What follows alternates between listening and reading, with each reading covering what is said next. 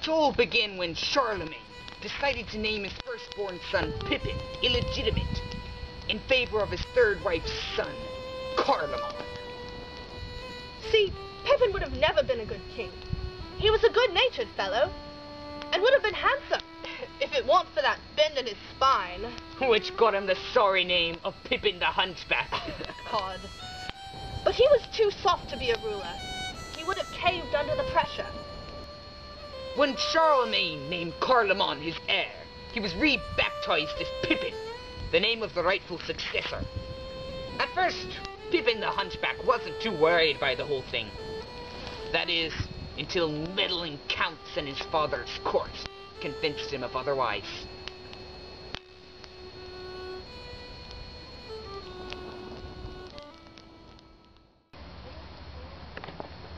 Still shocked? My lord, I extend my sympathies to you in this time of great sorrow. I beg your pardon? Sorrow? Why, yes. You've been shunned, disowned, humiliated by the father you have so willingly served. Well, my father has always treated me well, and... You would relinquish your birthright as emperor to your detested half-brothers?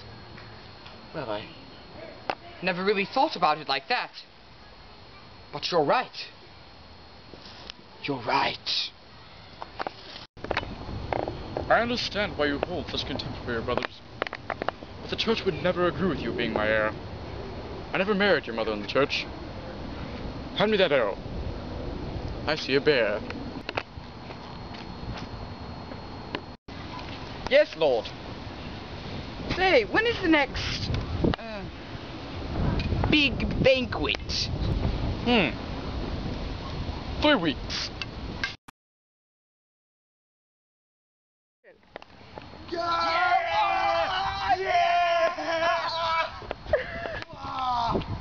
Over the following 3 weeks, the Counts devised a master plan of murder, which would be implemented by Pippin. After disposing of Charlemagne, his third wife, and Charlemagne, you, my lord, will take the throne.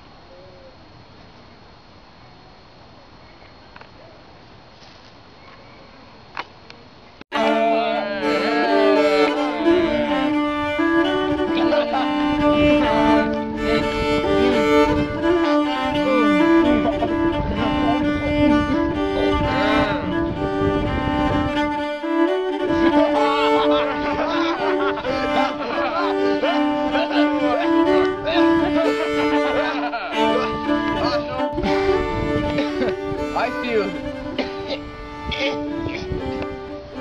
ill. I'll turn in for the night.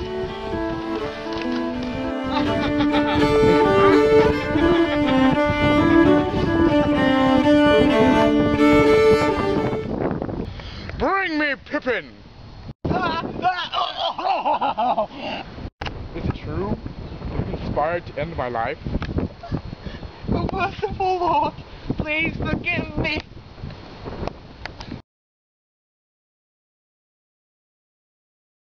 Though I have had other friends executed, I haven't the heart to save to you, my favorite son. Oh, kind and merciful Emperor. Well, yes. Well, I've decided to send you to the monastery at Prune, where you will live there in repentance for the rest of your days. Well, I guess I deserved it. And so Charlemagne lived out the rest of his days as emperor, and Pippin as a monk.